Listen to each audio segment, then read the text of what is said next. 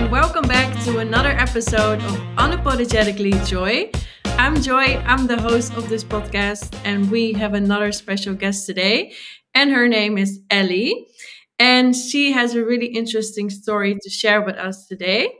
And Ellie is the Reiki master and also the host of the Speed Bumps podcast, where she is inviting interesting guests to share their speed bumps in life and eventually to inspire people to be, more vulnerable. So, welcome, Ellie. Thank you, and thank you for that wonderful introduction. Yeah, well, welcome. I was listening to your podcast and I thought, wow, you have been going through a lot of speed bumps. So, and you said you had 17 surgeries. Yep. It's crazy. And and it all started when you were born, right?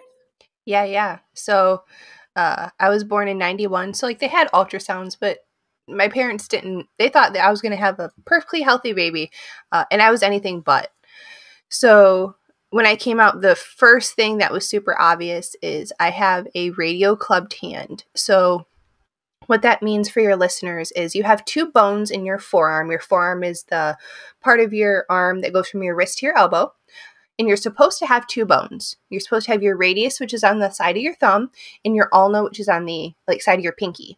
And for me, I just have my radius.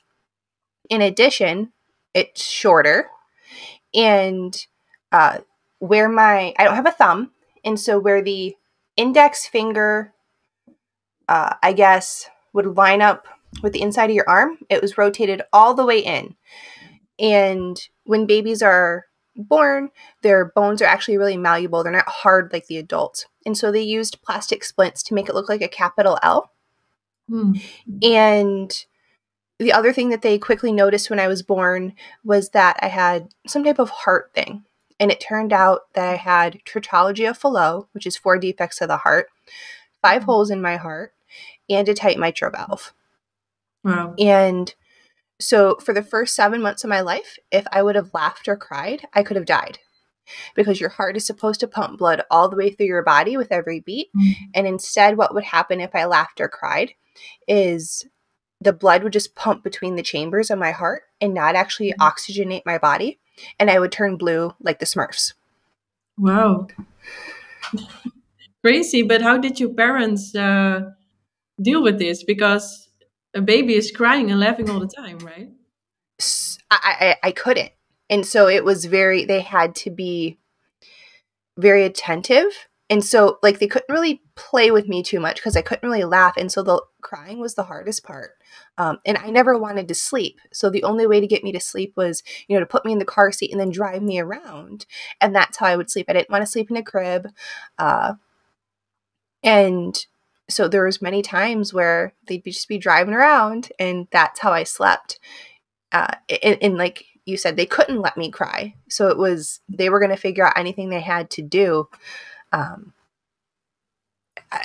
God had to have a hand in it, to be honest with you, because like you said, babies cry, babies laugh, babies, all the things. So. Yeah. So you're supposed to be here. So I think you really have a mission here. Otherwise, Otherwise, I don't know, because it's crazy. Because like you said, a baby is crying and laughing all the time. Right. And so, how was your childhood? Because I really understand that it's really hard. Because also with your hand, for example, you go to school, maybe people are gonna tease you with it because people can be so cruel sometimes, especially kids. Oh yeah. So, how was it to grow up like that? Yeah, so at 7 months old, I had open heart surgery. And so obviously I can laugh and cry now. And I'm very thankful that I've only had that one heart operation at 7 months old. And other than that, I haven't had any other heart procedures. And yeah, like you said, growing up in school, kids are really, really cruel. And they would pick on me for my hand. And then because I didn't want to deal with them, I was the kid that was like, fine, I'm just going to go read books and not talk to anybody. And, and so then I got picked on for like things like that. They didn't use the word nerd, but basically like smarty pants or teacher's pet, or like those were the things that I was called.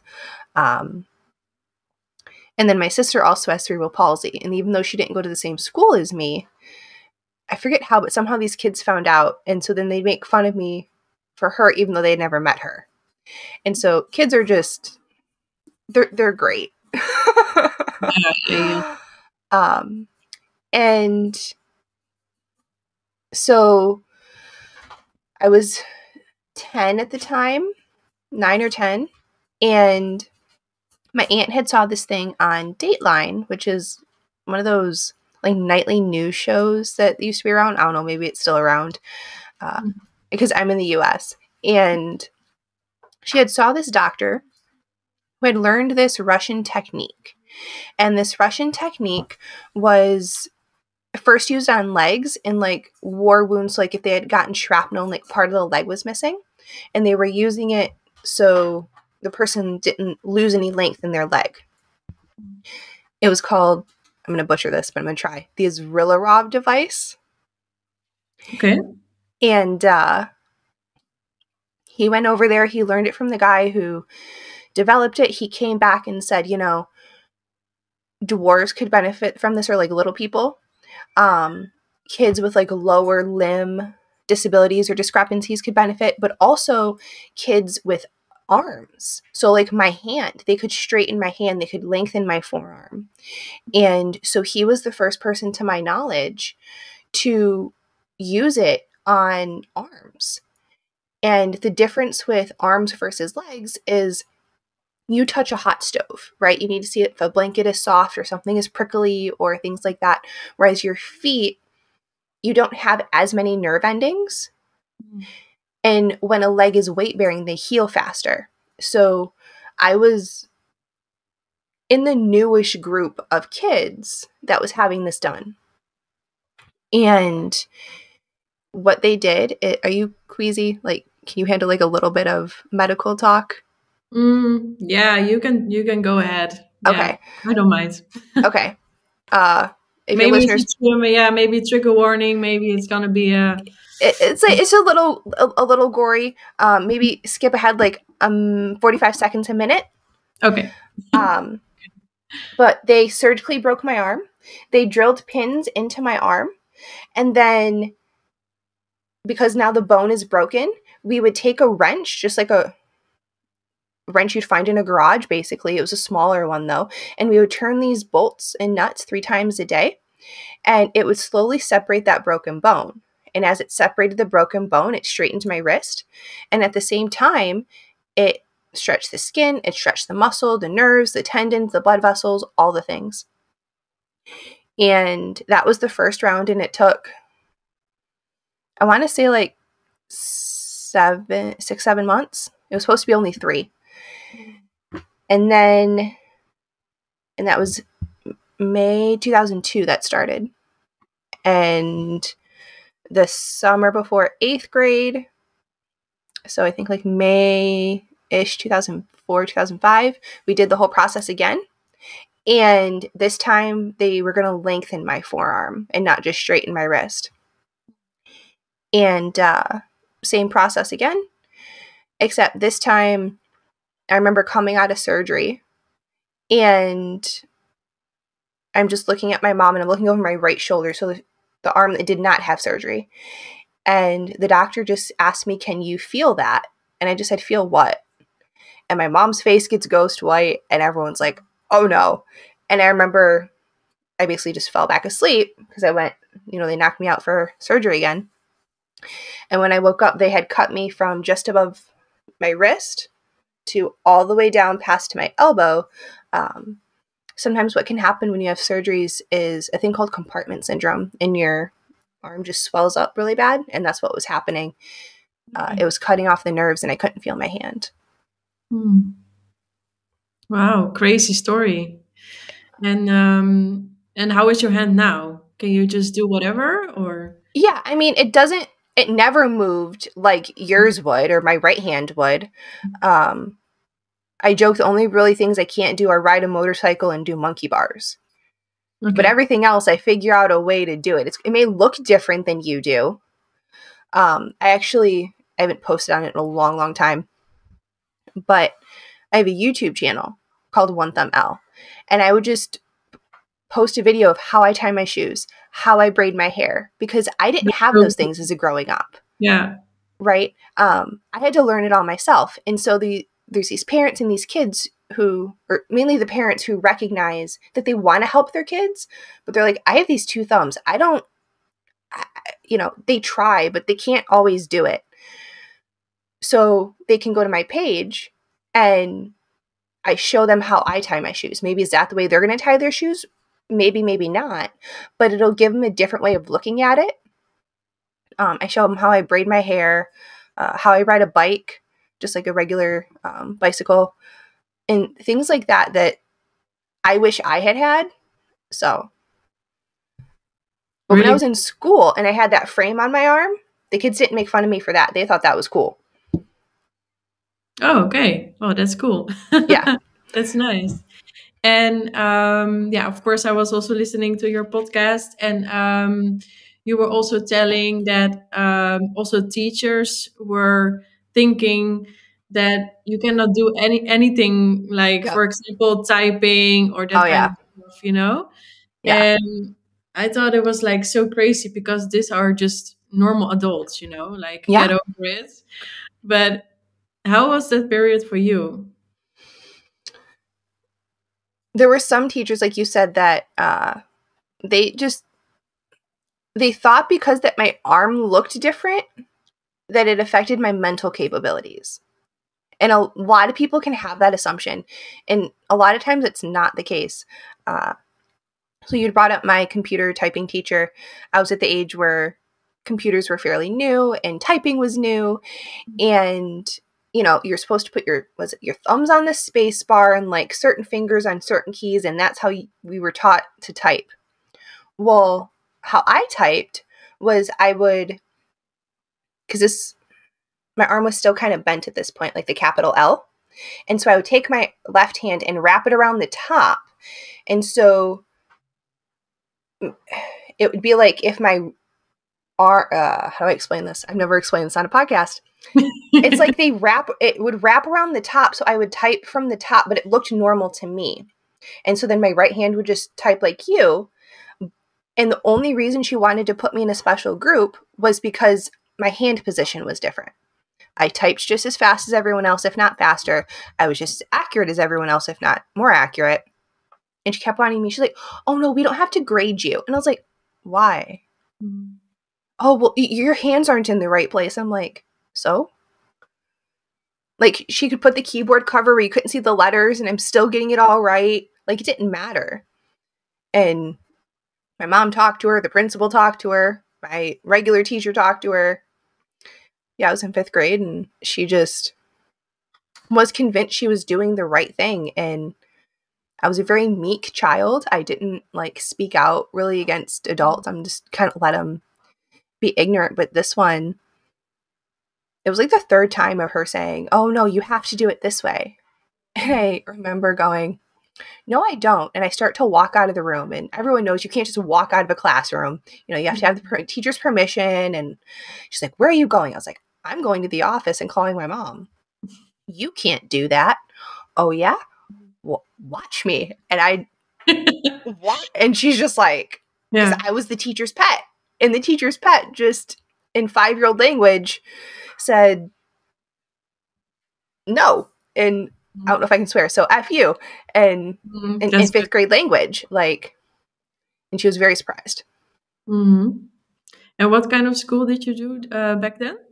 That was in a private Catholic school through 1 month of 8th grade. And because I got teased so much in the private Catholic school, my mom pulled me out and transferred me to the public school. At one point, I was being teased so much, I had like a softball-sized bald spot on the back of my head where my hair was falling out because I was so stressed. Wow. That's so crazy. Yeah. Wow. That's really bad. And you always had this passion for science, right?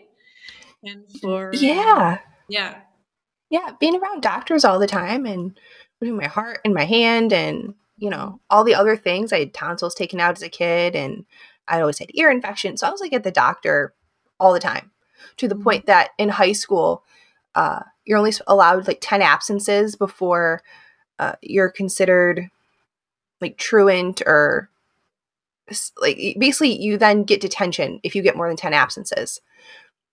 But they're supposed to be excused if you go to the doctor and you have a doctor's note.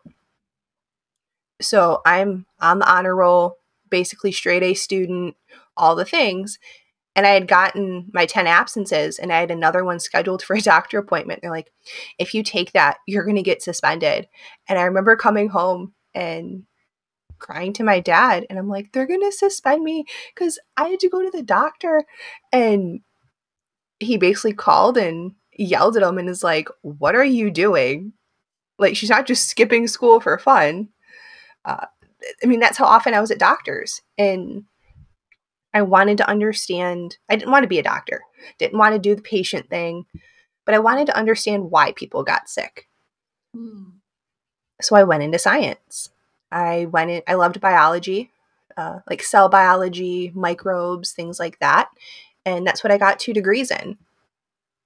And I thought I was helping people. I thought I was doing something good. When the world went crazy, realized maybe that's not the case. And I had been working in pharma from January of 2017 to April of 2021. And, grad school before that. And I up and left in April because of all the things that I was hearing and seeing and realizing. And I was already involved in reiki and energy healing and crystals and essential oils and all these things.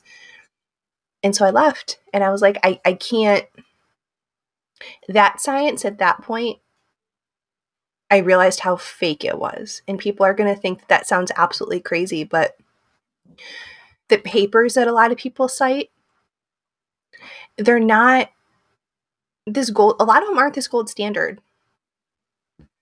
You can be paid to write things. You can change data to make it look how you want. And that was really eye-opening to me. I remember taking my first day of statistics in grad school. The professor said, there's lies, there's damn lies, and then there's statistics. He's like, you can make the numbers look any way you want to. And I didn't fully understand that until basically 2020.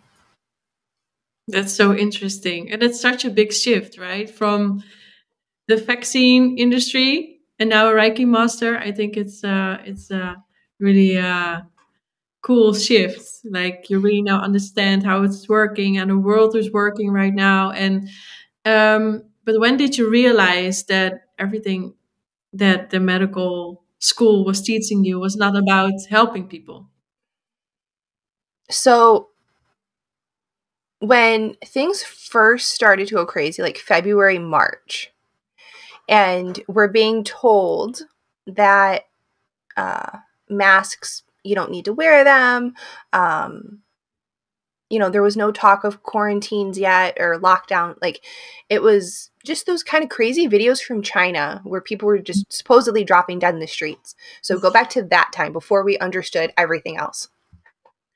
Because I had, like you said, worked with vaccines, I had worked with respiratory diseases, and I had worked with, in the US, potential bioweapons to try and understand them. So I had a pretty good grasp on, if this was what they were claiming, what we should be doing. But what they were saying what we should be doing was not what I knew and had experienced in the lab.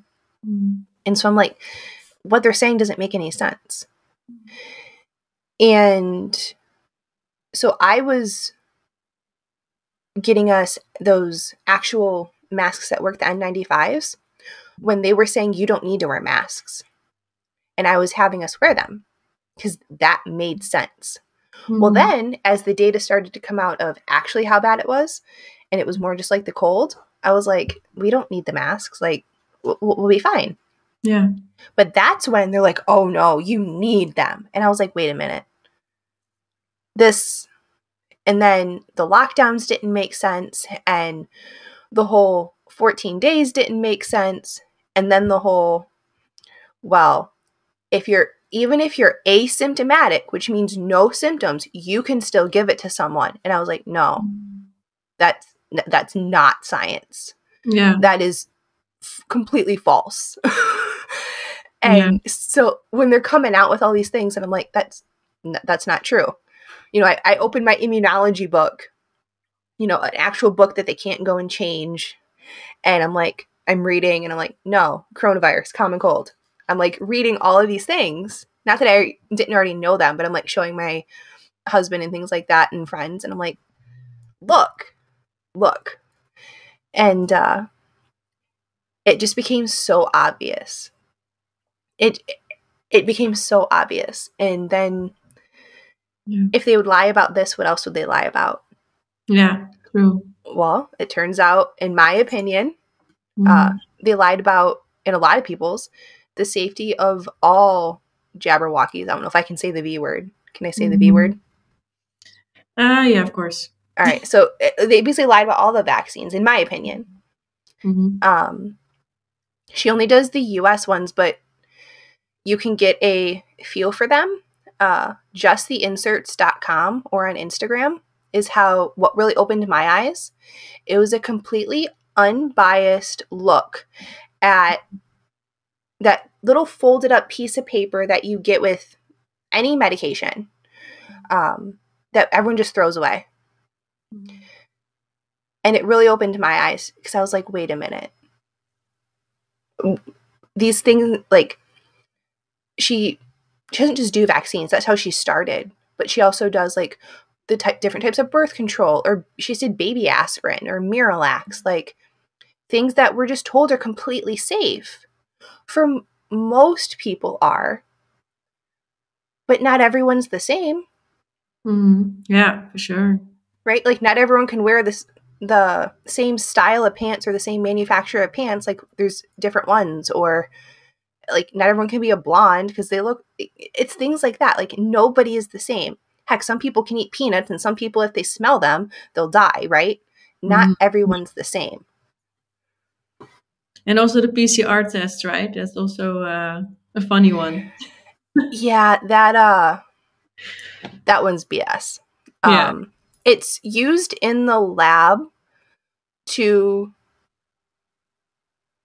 for like laboratory research. It was never meant to be used as a diagnostic tool. It wasn't. And I don't know the terms in Europe, but in the US, it's emergency use authorization, an EUA, which means we provided a little bit of data, but because there's an emergency, we're just going to let you use it. In the past, EUAs were given to things like someone who had stage 4 cancer, and they're going to likely die no matter what, but they want to try this drug that isn't typically used for cancer. And the FDA will go, okay, like, extreme use, you can try it. Or a really small group of people. That's what it had been used for in the past. It had never been used in this way. And so it was used in a way that people were like, they never heard of it. They didn't understand the process. And they just assumed, because the media can twist things, that, well, the FDA approved it. No, it's EUA approved. It didn't run the full clinical trials. It didn't do all the tests to prove what it claimed. And now, I don't know about you, but PCR tests don't really happen in the US anymore. Like, they just kind of went poof, and no one talks about them. Yeah, I'm really happy about that. But I think it's coming again because, for example, I live now in Spain, but I'm from Holland originally, and they're starting to do the test again. So yeah, I'm really scared of maybe the future that's gonna be a test again, or maybe we have to have the vaccine passport again because, for example, I cannot travel now to the US. I Yeah. need to have 2 vaccines, I guess, or maybe Yeah. 3 already.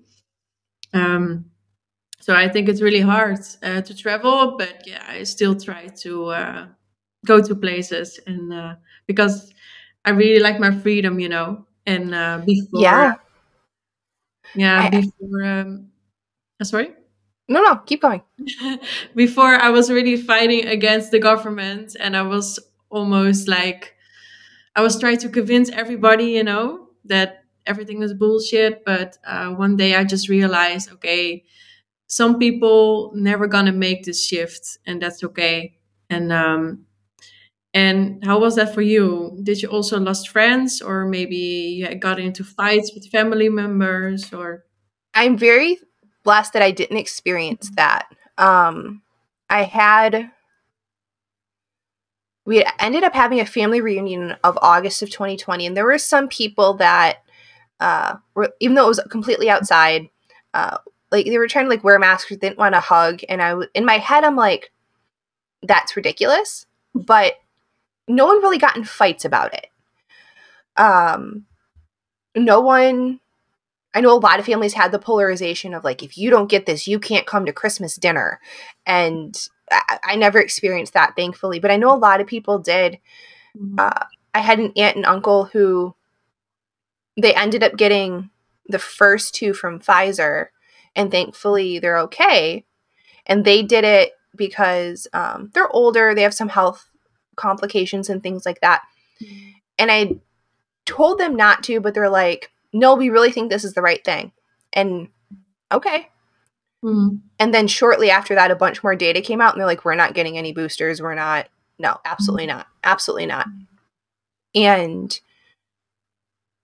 they didn't get it for the vaccine passport, because for a while that was a thing in the US. And they were going to New York. And so at this point, they had it. They could have traveled freely in New York. And my husband had served, or not my husband, well, yes, my husband too, but my uncle had served in the United States Marine Corps. And he was going to go into a restaurant or something, and they're like, oh, you need to show us your card. And he could have easily did it. And he's like, I served in the military, so I wouldn't have to do this. Basically, F off. Like, no, we're leaving. I literally fought so people didn't have to do this. And those are the people that I guess I'm most proud of, because they made a decision at the time that they thought was best for them. And even though I didn't agree, they never, one way or the other, was upset at anyone. But they never stood for the isolation and discrimination of those who chose not to get it. I think everyone should be able to make their own choice. I may not agree with you, but we should be able to have a conversation like we are right now. Yeah, it's very important. Yeah.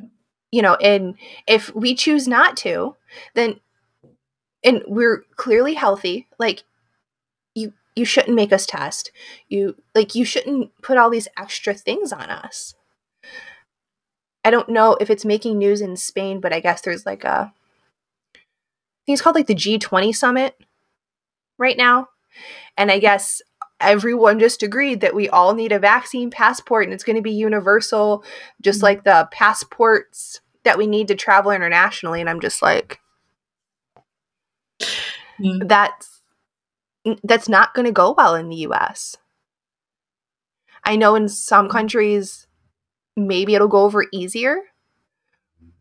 In the US, though, it's not. That's good. But I think what a lot, unfortunately, the people where it's not, they're not going to try, in my opinion, implement it across all 50 states in the US to travel like from state to state. Instead, it's going to be if you want to go to Canada or you want to go to Europe or things like that.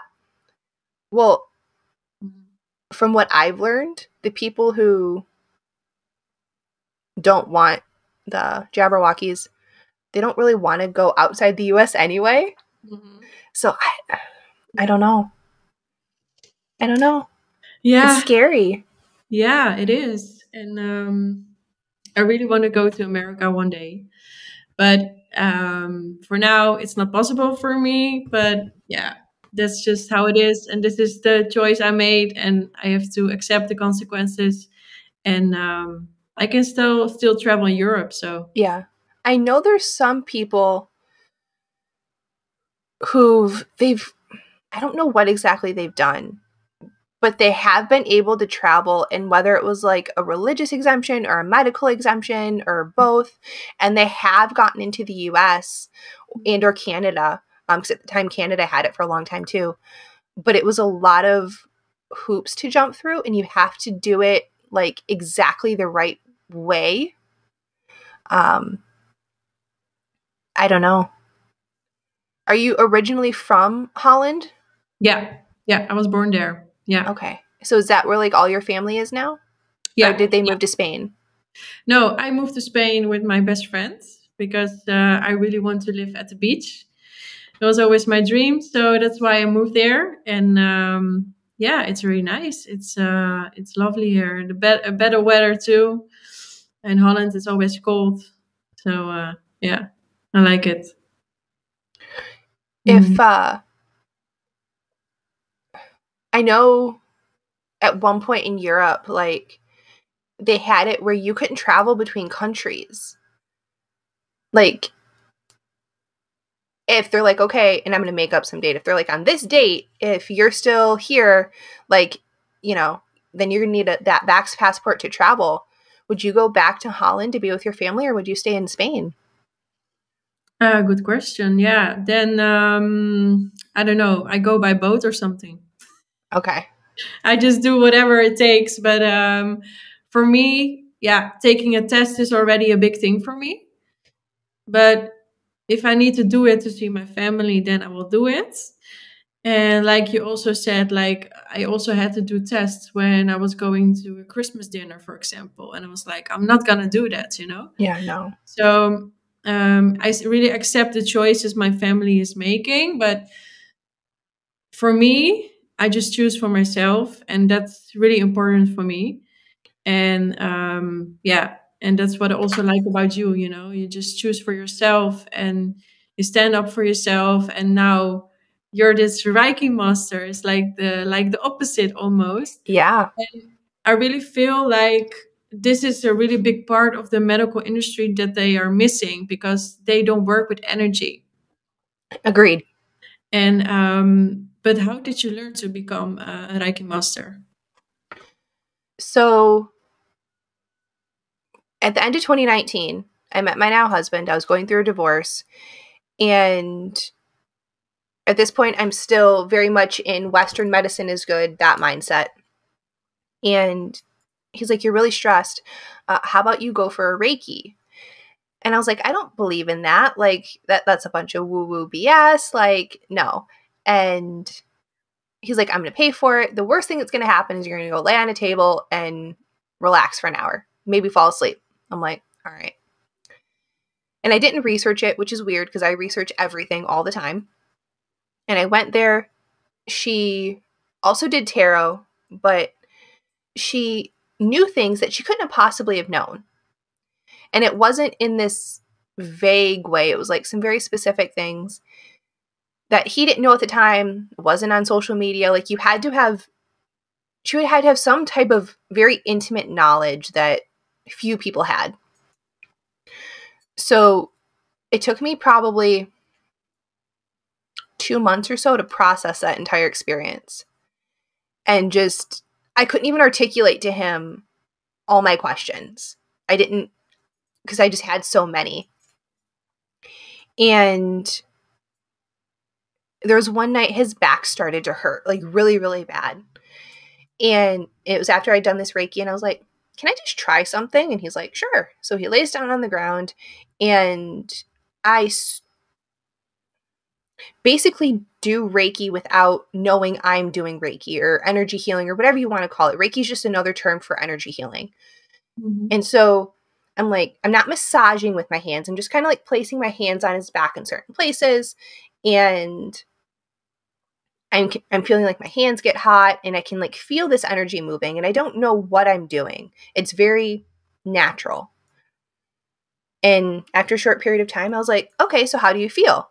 He's like, I feel a lot better. He's like, what did you do? I was like, I don't know. I was like, that's what was supposed to happen. And he's like, well, you definitely did something. And him and I took because there's 3 levels of Usu Reiki together. So we did Reiki 1 in February of 2020 before the world went crazy. And then we did Reiki 2. I have to look. I want to say probably the end of 2020, like the fall, winter of 2020. And then we did Reiki 3 shortly thereafter, I think.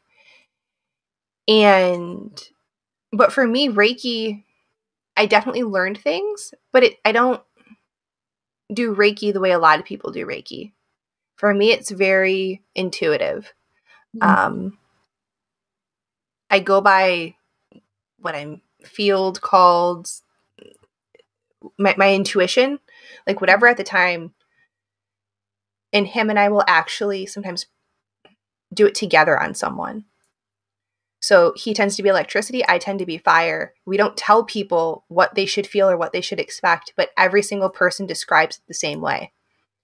And we know who's who because we'll be like, yeah, one person was at my head and I felt this, and the other person was at my knees and I felt this. And they would describe our movements and their eyes would be closed, but it would just be the fire versus electricity. Wow. So it's really cool when him and I do it together. And like you said, the Western medicine, they don't take that into account. And I'm not saying Western medicine is bad, totally has its place. I would be dead without it. But they did a study where they told cancer patients, like, okay, imagine the immune cells in your body are like a little army, fighting the cancer. And then they had, the other group just do like a mindfulness meditation type thing. And the ones that actually pictured their cells fighting, or the chemo fighting the cancer, tended to do better. Or they had less side effects and things like that. So we always hear that mind over matter, or it's all in your mind, or things like that. And a lot of it is. Yeah. A lot of it is. Yeah. And do you also feel like, maybe it's a really big statement, but that chemo is placebo effect? What is placebo? In chemo. I don't even think it's placebo. I think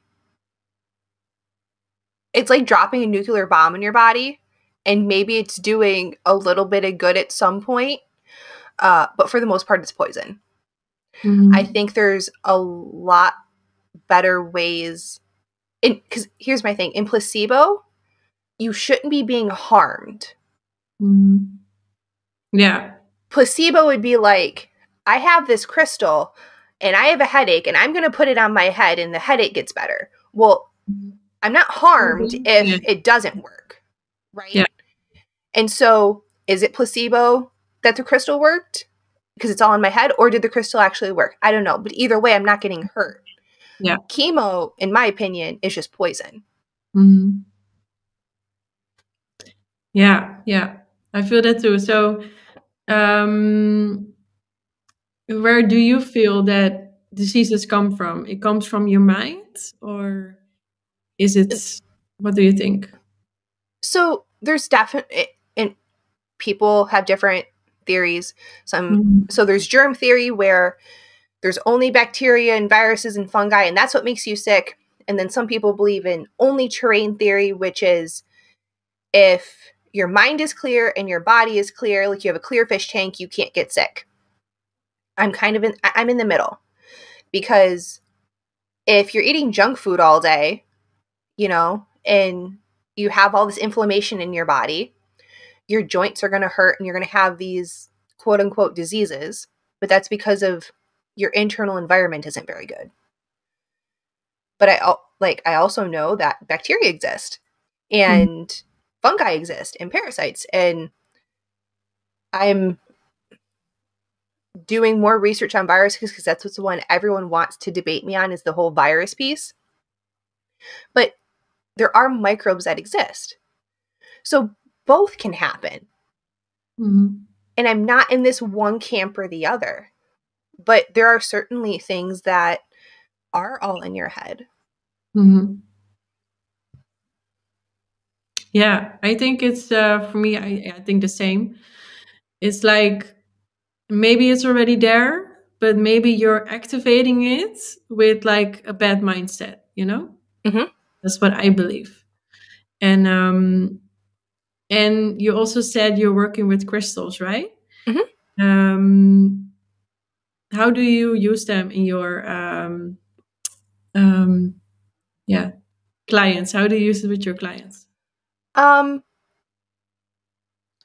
So like I said, I don't do Reiki like most people do Reiki.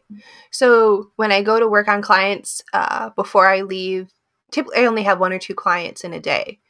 So I grab some of the crystals I feel like I might need, and I take them with me to the little place that I work at. And then I just kind of lay them out. And then if during that session I feel called to use them, sometimes I place it on the client and I leave it there. Sometimes I use it to like draw energy out or put good energy in. Sometimes I will place them under, because it's a massage table. I'll place it like under the massage table. It's so different. Intuition. Yes, exactly. Intuition. Mm-hmm. And how can you train your intuition? How do you? Because I really feel like I also have a strong intuition, but sometimes my left brain, my analytical brain, is like taking over and is more rational, and I find it hard sometimes to listen to this little voice. So I'm going to steal this from Lindsay Sharman, who I heard her on Expanding Reality podcast. This is where I'm stealing this from. What she said was, say something that you know is absolutely true. Um, you know, I love my dog, or, I love my spouse, or I love something you know is absolutely true, and see what that feels like. And she said for a lot of people, you feel it, up in the heart chakra, the top of your body, things like that. Notice what that feeling is like. Then say something you know is not true. I hate my dog. I hate my spouse. And then you'll feel it kind of in your stomach and you're like, oh, that's that's not true. Well, yeah. And do it with things that you know are 100% true and 100% not true, and notice those feelings. And then start to do it with things that maybe you're unsure of, and see where that feeling hits. And I thought that was a really great way to do exactly what you said, is how do I hone my intuition?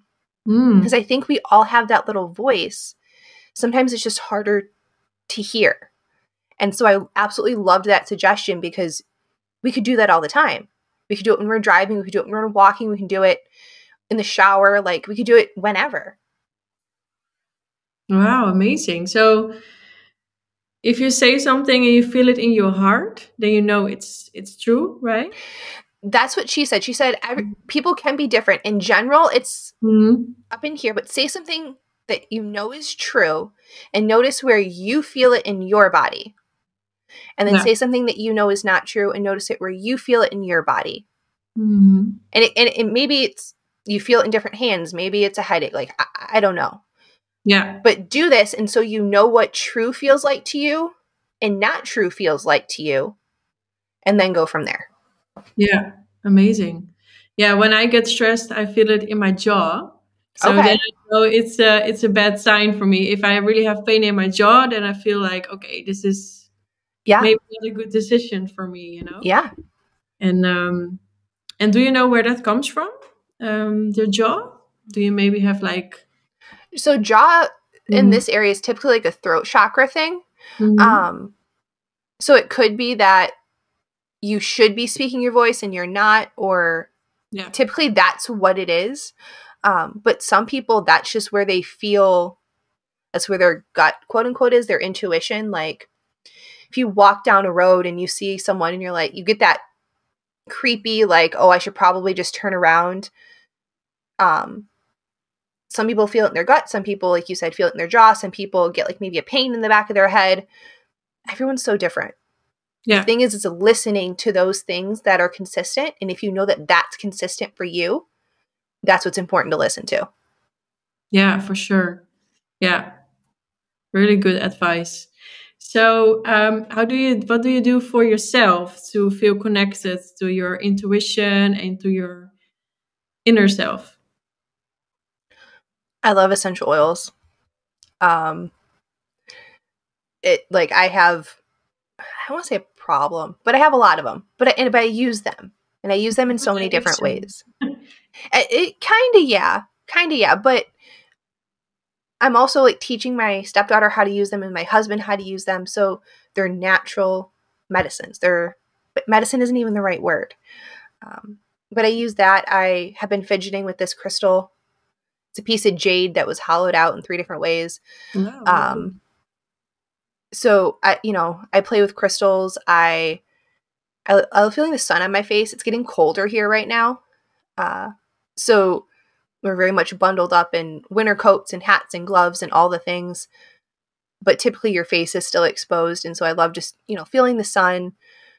I love going on drives and just listening to music or listening to nothing at all. That's my quote unquote way to meditate. I'm not the person that can just go sit and go like that. That's not me. I need to be moving, walking, driving, like doing something. So. Wow, really cool. And I really feel like you really found your purpose in life, and it's so different from where you come from, and that's it's really funny actually. Yeah, I mean, I always knew I wanted to help people. That's why I went into science. And I always say that's also why I left science, because I wasn't helping people. I was doing things that could potentially hurt people. And in my gut and for my morality, I couldn't do that. I didn't want to hurt anybody. And so Reiki and essential oils and crystals and energy healing and all of these things, maybe they're placebos. Maybe they are. But in my heart, I know they're not. And the people that I help, I don't think they feel it's placebo either. Because it's done things and healed them in ways that Western medicine can't. I've healed myself with oils and things like that when Western medicine has told me, oh no, that's not possible. So if that's placebo, I'll take placebo all day. Yeah, never. If it works, right? Yeah. Yeah, I don't mind too. If you believe in it, why not, right? Right. If it's working. Yeah, if it's working and doesn't hurt me, why not? Mm-hmm. Yeah, I think this is a really nice way to end this podcast today. And I think you really inspired people to be more close to themselves and just listen to your inner voice and just, doing your own thing. And that's also the mission of my podcast. So thank you so much for your time. And where can we find you? You can find the Speed Bumps podcast on all major platforms. If you want to be a guest, please reach out. And you can reach out on Instagram at speed.bumps.podcast, or my personal page is on Instagram is ONE thumb EL 1 thumb L. Perfect. I will put it also in the description so they can click there. And thank you so much for your time again. And thank you everyone for listening. And I see you in the next episodes. Bye-bye.